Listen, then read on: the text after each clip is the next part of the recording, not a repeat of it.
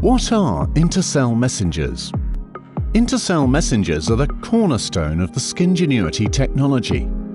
The intercell messengers are the builders of the body. Cells in the body die on a regular basis, and intercell messengers provide signals to the cells to replace and regenerate new cells.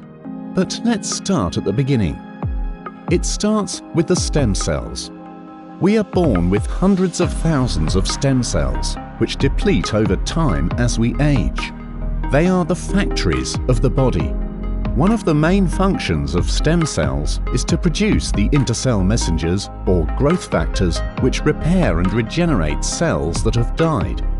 This is important for skin and hair because as we age, we lose a significant amount of stem cells. In fact, we only have 1/400,000th of the stem cells at age 50 compared to when we are born. This means fewer of the body's intercell messengers are present to repair and regenerate skin and hair cells that have died.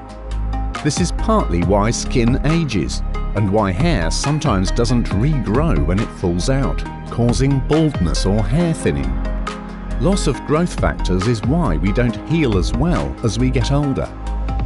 SkinGenuity uses the best of modern science, based on Nobel Prize-winning technology, to now include these intercell messengers in their SkinGenuity range. This represents the next evolution in skin and hair care. The SkinGenuity intercell messengers have been researched extensively and individually have all been proven to help improve the signs of aging and help with hair restoration. The intercell messengers are recognized by the body and tell the body to produce more skin or hair cells, thus helping repair, regenerate and improve the appearance and health of the skin and hair.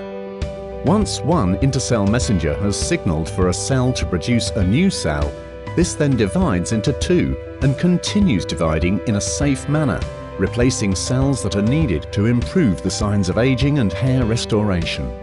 With continued application of the SkinGenuity products, you will see skin and hair repair, regenerate and improve.